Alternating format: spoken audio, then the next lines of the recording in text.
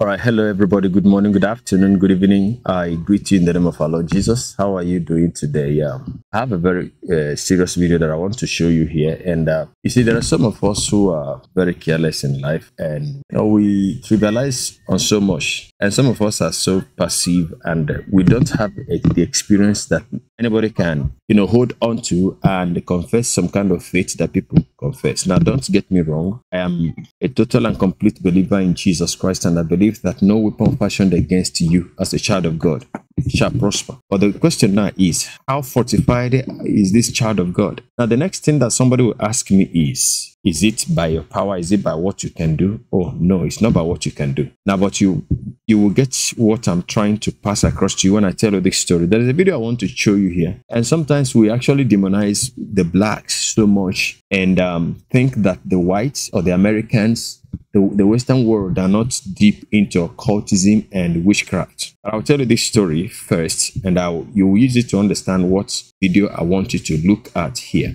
There was a certain man who was a patron of, ladies in brothels, the prostitutes. So he had this customer over the years, and in the course of patronizing the woman somehow developed some form of fondness for him. And so the one we call falling in love. You can imagine a prostitute falling in love with, this, we won't call this man a random man anymore, because they have gotten used to themselves. They've gotten used to themselves, and probably she will always make room for him overnight. So one thing led to another. The woman went to make charms. She went to a witch doctor, and the witch doctor prepared a charm for her, and that charm was to make the man in return fall in love with her. Remember, he was just a customer. He had nothing attached, no strings attached, no emotion attached to the relationship. It was just, you service me, I pay you, and I go my way. Now, so the woman probably was getting tired of living in a brothel and had found a man she thought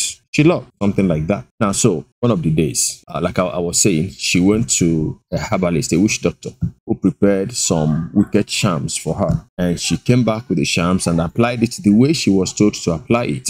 And the man, in fact, decided to make her his wife. But there was an instruction that was given to the woman that every year she must kill a white fowl for that charm, for it to continue to be potent. So now they started living, and they had about 6 children. They lived 12 years. In the 13th year, the woman felt like, I've lived with this man for this 12 years. Should I still continue to do what I've been doing for this charm? So she decided she wasn't going to kill the 13th fowl on the 13th year. So what happened was that at the end, in the middle of that 13th year, the man woke up one morning and they saw the woman beside him on the bed. And he was like, what are you doing here in my room? And the woman said, I'm your wife. He said, no, I know you as a prostitute. I've been patronizing you for, the last time I saw you was 13 years ago. So how come you are on my bed? And the woman was like, but we have children together. The man made noise and neighbors gathered, and we were like, man, are you insane? You have been married to this woman for 12 to 13 years. What are you saying this morning? The man maintained his stance that he met the woman last 13 years ago. Now, guess what happened? The man had been manipulated by strong spirits that was taking the sacrifice, drinking the blood that the woman was given. Remember blood, because the video I want to show you has everything to do with blood. And so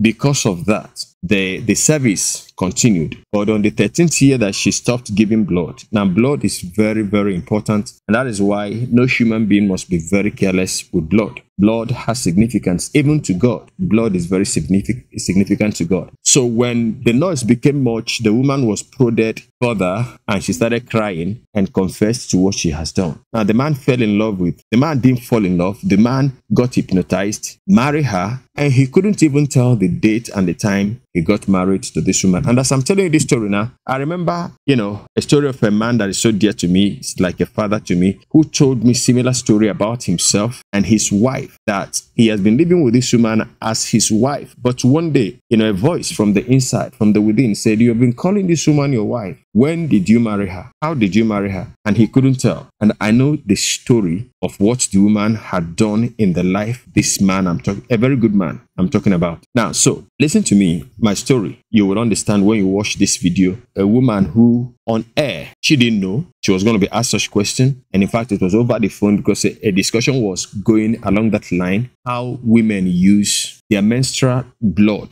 to prepare meal or pasta for males to fall in love with them. Now, you may understand this, you may not understand, but let us watch the video first. I'll be back. I've told you the story that probably should explain this video to you better. But when I come back, I'll have to say one or two things. And then you will tell me if you have had such experience, or you know someone who has had such experience, or you have even done something like that in the past. We will know in the comment section. Don't go away. Stay blessed.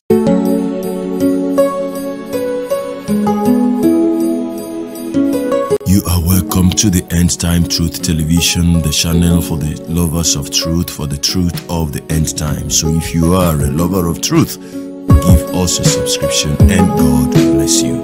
Shalom.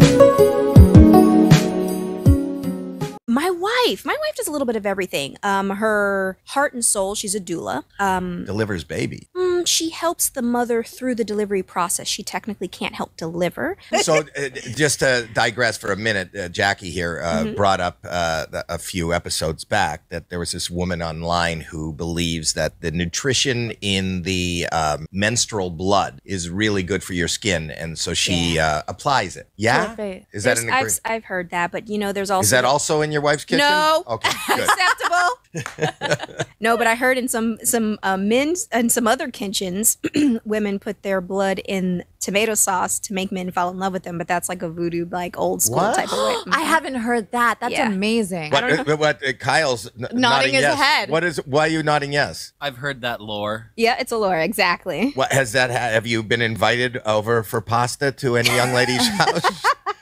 I want meat sauce. No, tonight it's marinara. And I call it mayanara. Ew. The things we have to watch this out for. Pasta is good. That's the way I flow. All right. All right. Okay. I'm on the ragu. Got it. Comes out.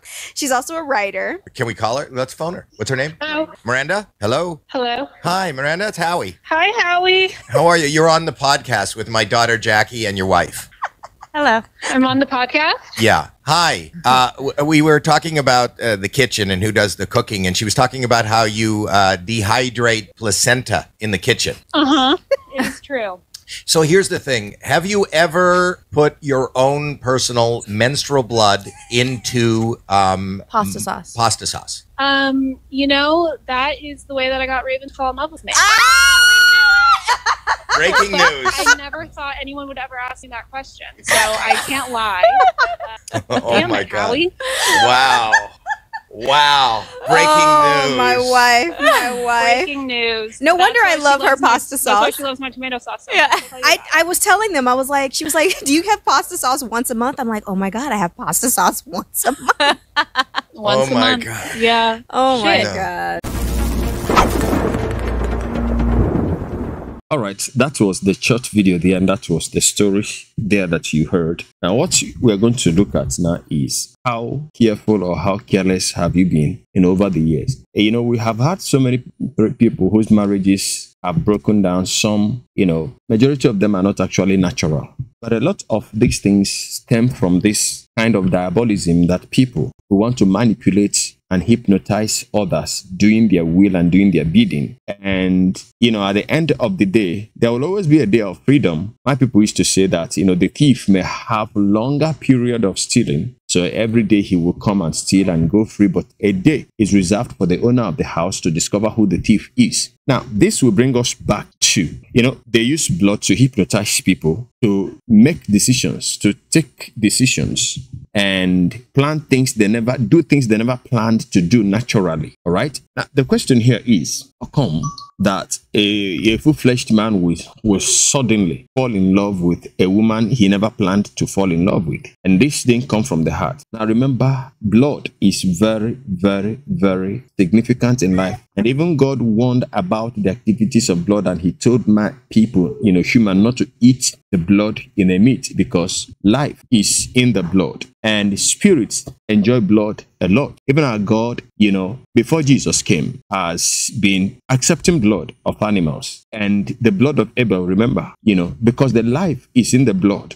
And anything that is done with the blood is very, very potent. Now, I'm actually centering this on hypnosis. Now, does it surprise you that some persons will be in a place and a certain person who claims to be a man of God will do certain things, and you expect people to revolt? You expect people to say, no, we can't take this. This is not of God. But instead of seeing such thing happening, you will see them staying there. You will see them remaining there. You will see them even picking up fight against you when you speak against such things that they do. Now, look no further. Majority of them have come under the spell of blood. Now, this blood may not actually be, the menstrual period blood. It may not, it may be. But the thing is that sacrifice goes, underneath, behind the scene. Now, make no mistake, I'm not saying that every manipulative person is involved in diabolism. That is not what I'm trying to say. But what I'm trying to say is that when you look deeply and you discover that something that you may not take as a person, naturally you cannot take it. In your place of work where you earn your living, you don't take it. But you come to the house, so-called house of God, and you are taking such things that you call nonsense. This does not stem from the fact that you are a stubborn person, not because you are an intolerant person, that don't just accept anything. You are such a nice person, such a gentle person. You are filled with wisdom. But then when you see things that are not supposed to be done, even to a dog, being done to humans, you stay. I was watching one so-called prophet. Let me just keep his name out of my mouth now because I've searched for that video. I can't find it again. Several years ago. And he was prophesying to somebody, very, very popular person, and I've done his video here. And his church is in the north, in the Middle Belt in the north. Now, and he was prophesying to somebody, and he asked that person, do you trust me? The person said, yes. He said, open your hand. And the person opened his hand, and he spat into his palms and told the person to rub it and use it to rub on his face, that his miracle will come. A grown-up man, an adult, did that exactly, rubbed on his face. And people didn't see anything bad in it. Now, this Michael Todd did similar thing, not, prophetic now. He did similar thing, trying to show a kind of demonstrate certain things that he was trying, illustrate a thing he was trying to say. And that cost him dearly because persons who were not under hypnosis and manipulation of the diabolic left him. He did something similar. Now, I've done that video here, and somebody was like, what did this child of God do wrong? And was trying to kind of compare it with Jesus spitting on the floor and mixing his spittle with clay and applying it on the eyes of the blind. Now, that person is under spell. The one that was saying that thing is under spell. So what I'm trying to say here is that, so when somebody will now say, but I'm a child of God, this is not supposed to have effect on me. I agree with you. It's not supposed to have effect, but it depends on the kind of relationship you have had with Christ. Now, if you don't also tread on the path where angels, dread to tread. Now, if you take laws into your hands and you become careless with these things, it will have effect on you. Listen, so many Christians, so many children of God have been attacked by the devil, and the thing has worked on them. Not maybe because they're living in sin, but you see, there is the level of immunity that you gain in Christ that is dependent on how much you relate with Christ and how much time you devote for Christ. Somebody was arguing against prayer the other time, was attacking pastors that were trying to encourage people to spend time before God and pray. Now, such a person, and he gave us a testimony of what happened, how that, he was trying to relocate from Nigeria to overseas, and he just spent few seconds praying about it, and the next thing was somebody called him on phone and was asking him, are you having plans to do this? Now, because that came easily, now he thought that is, a guarantee that if you don't pray, things will happen. If you don't pray enough, things will happen. Of course, there are those that enjoy the grace of God and the goodness of God. But I want you to understand that when you stay very close in the innermost room and you stay in the secret place of the Most High. Now, the Bible says that it is those that abide in the secret place of the Most High, that stay in the secret place of the Most High, that shall abide under the shadow of the Almighty. So that is when these things will lose complete potency on you. I want you to understand that it doesn't have anything as well. Let me balance it. Because somebody may begin to think that I'm now bringing in my own work, that it is my own work that it is. I mean, it is not about what my works are, but it is about the relationship I have with the Lord. You may have a friend, and that same friend is my friend. If you spend enough time with that friend, your friendship will be, the bonding will be more serious and closer than mine if I don't spend enough time with that person. Is your friend, is my friend, and you spend quality time with him, you spend quality time with her, and I don't have so much time. I don't even call often. I don't visit. We only, sometimes, often seldomly we discuss. Now, there are things he will tell you that he will not tell me. There is the deeper relationship that you will have with that person that I will not enjoy because I've been far away from the person. Now, obviously, this is how these things work. You may understand what I'm saying. You may not understand what I'm saying, but I'm just telling you the truth.